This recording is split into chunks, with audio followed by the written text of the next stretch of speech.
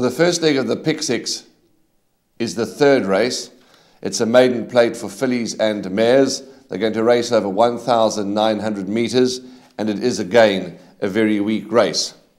When studying this field, there's at least 6 of them that on form, we can say can't win, because on form they really shouldn't win. But stranger things have happened.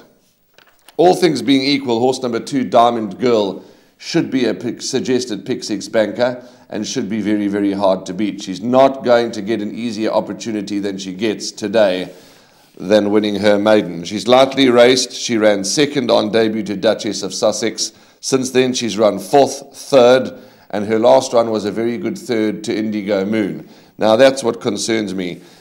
You know, Indigo Moon is a consistent sort, but again, not going to be going to Hollywood.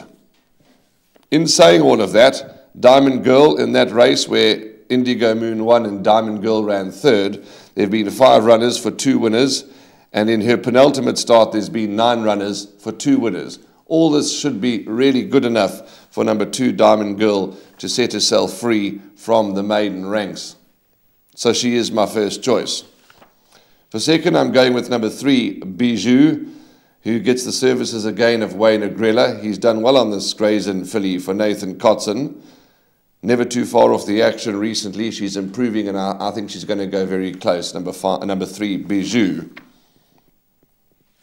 8 and 5 could certainly fill up the back end of quartets. They are 5, Ballygood, and 8, Miss Emblem. Miss Emblem is the one that's likely to go to the front and set the pace, and if she had to hold on and win, I certainly wouldn't be shocked. You're either going to take the stance here, ladies and gentlemen, to bank a Diamond Girl, or again load up and look to beat her. But, as I said in the preview, she's not going to find an easier opportunity of winning her maiden.